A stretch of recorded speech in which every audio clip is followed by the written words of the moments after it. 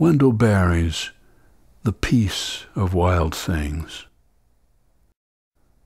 When despair for the world grows in me, and I wake in the night at the least sound, in fear of what my life and my children's lives may be, I go and lie down where the wood drake rests in his beauty on the water, and the great heron feeds.